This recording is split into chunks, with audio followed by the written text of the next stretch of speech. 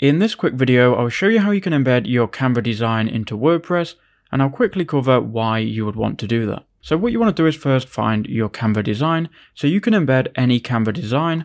I just happen to have a resume open here and I'm going to embed that. So choose the design you want to embed. Now, by embedding a design, you can change it whenever you'd like on Canva and it will automatically update on your WordPress website. So find your design, then go to share in the top right hand corner. Then you want to scroll down and click more. And then once you've done that, you're looking for the embed icon here. So go ahead and click on that. And then it will give you two different options.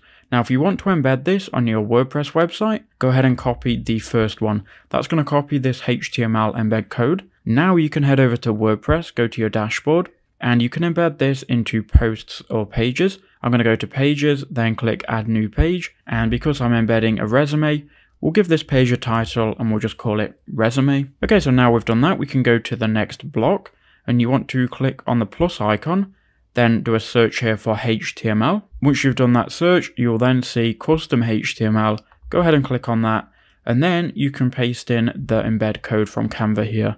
Now click on preview and then it will show you a preview of your design. You can then go ahead and publish that in the top right hand corner, click publish. And then you can preview the actual live page. So now if we go to view page, you can see here is our resume and it's embedded from Canva. So that's how to do it. I hope that quick video did help you out.